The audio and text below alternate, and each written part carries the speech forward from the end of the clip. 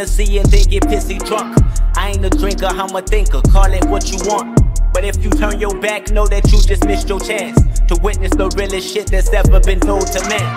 I found myself losing focus at a Sunday service. Embarrassed, so I start questioning God, what is my purpose? He say to live the way he did, that's all he want from me. Spread the word and witness, he rose on the first Sunday. I said alright, enthused that my Lord gave a listen. I opened my Bible and searched to be a better Christian. And this from a person that never believed in religion. But shit, my life is so fucked up, man, I can't help but give in. I'm giving testimonies to strangers I never met. Hopped on the pulpit and told them how I was truly blessed. Felt like I'm free from all my sins when the service was over. Walked out the church, then got a call that my homie was murdered. Her day consists of working back and forth with babysitters. Can't find no one to watch her kids, so she pay her sister. Her baby daddy ain't bout shit, that nigga ain't bout shit. Spit this daughter milk just to cop a new outfit. She pray to God every night, hoping that he'll mature.